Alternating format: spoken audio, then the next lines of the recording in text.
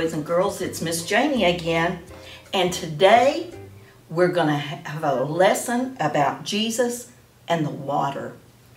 Now, Jesus, you know, when he went from town to town, and he talked to crowds and crowds and crowds of people, and sometimes Jesus got so tired, and sometimes he'd take a little rest. Well, this was one of those days, and all of his disciples that followed him every day, Jesus decided that they needed to go to the other side of the lake and wait on him.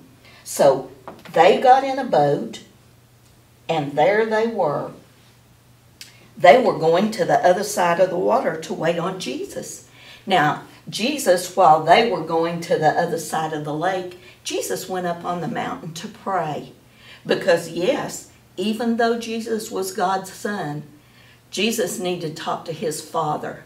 And he talked to him all the time. Do you talk to your father every day? Do you talk to your mother every day?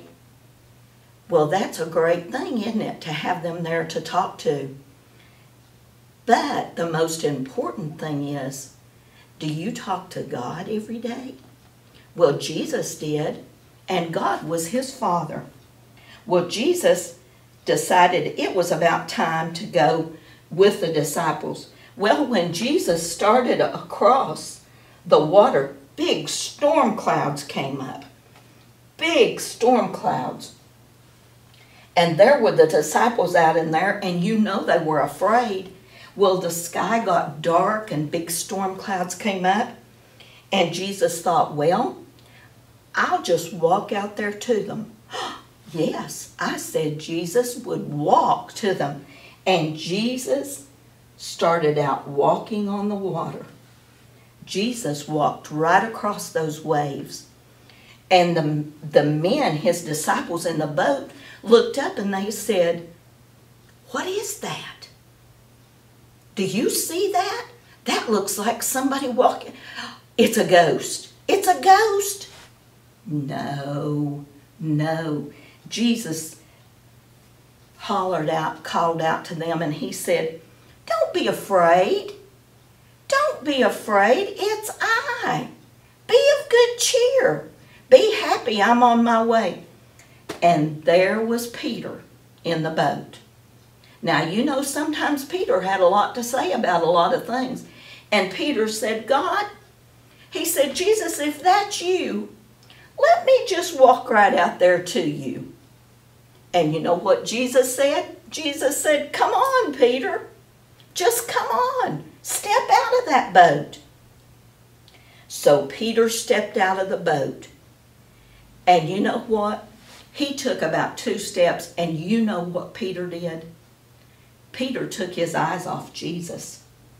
And Peter looked down at his own feet, looking at his own self to see what he could do.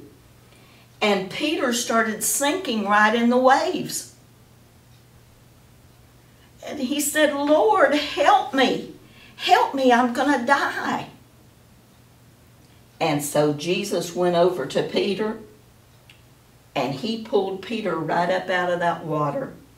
And then Jesus went on over to the boat and got in with the disciples, and they went to the other side. But look what happened to Peter. Peter took his eyes off Jesus. Oh, that's a sad thing when we take our eyes off Jesus, when we don't pray like we should, when we don't attend services like we should. I know right now we can't attend services together except over the airwaves. But the thing of it is, when you could go to church, did you go all the time? While you're at home, do you pray every day? Do you study God's Word? Jesus said, don't be afraid. Don't be afraid, because I am with you, and I'll take care of you. Boys and girls, Jesus takes care of us every day. He meets our needs. Doesn't always give us our wants, but he gives us our needs because he loves us more than anything. God made you special. There's nobody else in the world like you. Nobody. Nobody's got the same fingerprints you do. Nobody's like you at all.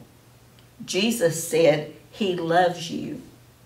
And Jesus said, like he said to Peter, be of good cheer, for I'm here. Jesus takes care of us, and he loves you so much. Have a good day, and we'll see you next time.